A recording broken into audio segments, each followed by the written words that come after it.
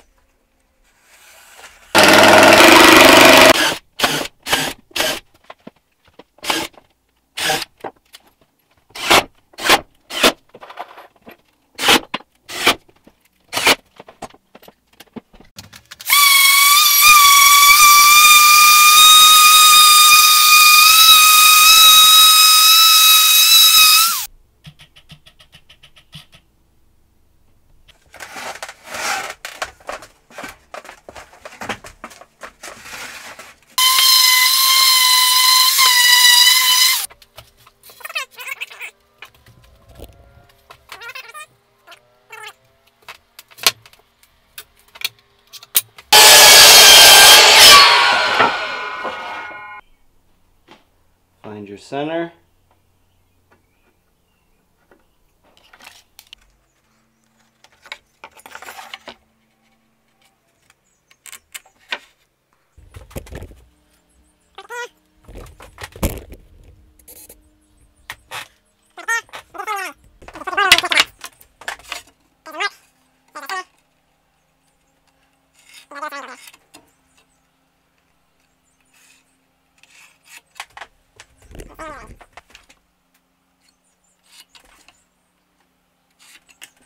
Line this up with your miter saw and your center line down to your miter saw. That'll give you your angle.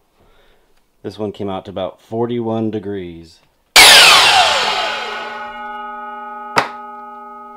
then you should just be able to flip your board around and cut the other one.